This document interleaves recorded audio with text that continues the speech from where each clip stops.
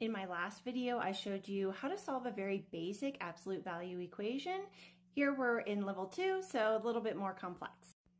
Our first goal is to get anything in this absolute value bracket by itself. We're going to isolate that absolute value.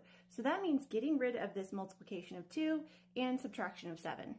So we're going to start with the 7 first by adding 7 to both sides. That's going to cancel these 7s out here.